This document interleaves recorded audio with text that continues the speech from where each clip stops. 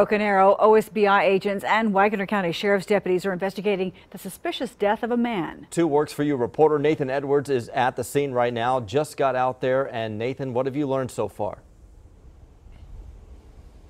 Well, Brian and Karen, right now I'm here on 58th Street, not far from 273. You can see right here there's some caution tape up surrounding the property over my right shoulder.